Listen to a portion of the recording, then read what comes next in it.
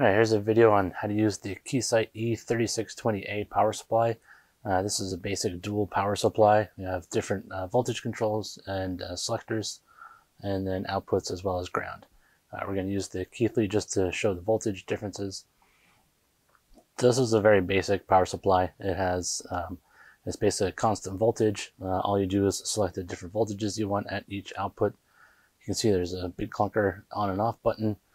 This one selects what's displayed on here, voltage, and this is how you change the voltage. So the V1 corresponds to V2. So if you want to change the voltage out of these wires, use this dial and you press this button. In is on and out is off. So we're going to turn this on, and we're also going to turn on the Keysight meter.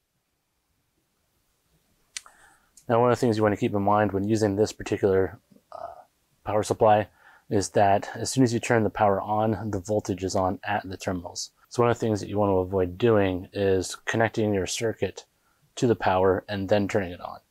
A person before you may have used it at a much higher voltage than you intend, and you might blow up your circuit. So always, before you connect the power to your breadboard, make sure you turn it on and make sure you select the voltage you want. In this case, let's just turn it up to 5 volts.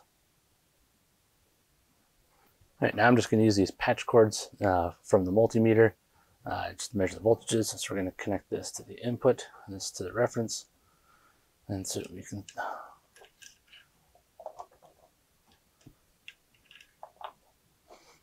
Hey, now that's fairly accurate. I wouldn't worry about 10 millivolts. And move it over to the other one. You can see even though we don't have this, we don't have V2 selected to be displayed, it still has voltage output, still has power. So if we turn this to the V2, we can see that it displays the correct voltage. So always keep in mind, whenever you have these plugged in, make sure you have the voltage you want. And if you are using this one, make sure that this button is pressed in.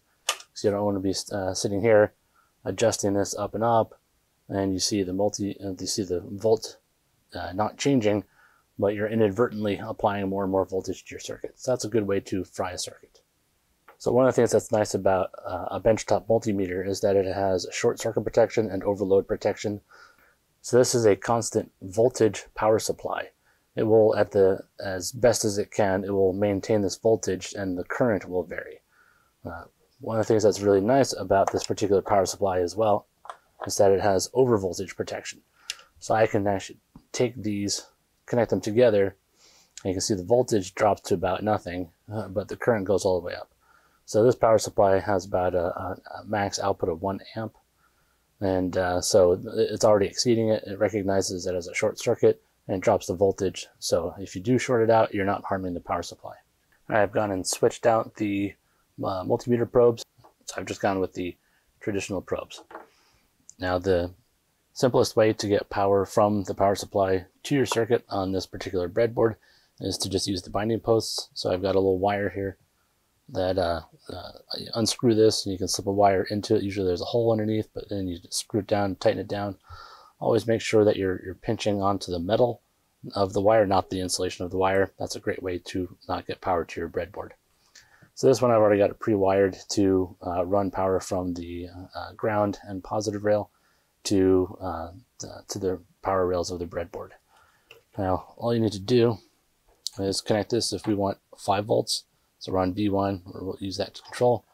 As always, match the colors. Red goes to positive, and we'll just connect that to that binding post. Then black to black, which is for your ground or reference. Now I'm going to go through and measure. Now this one is wired up for, we've got positive and ground, so positive is just up here. And so I can just measure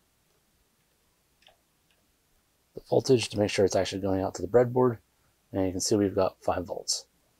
And down here, this positive one is not connected, but we have ground, and we have 5 volts.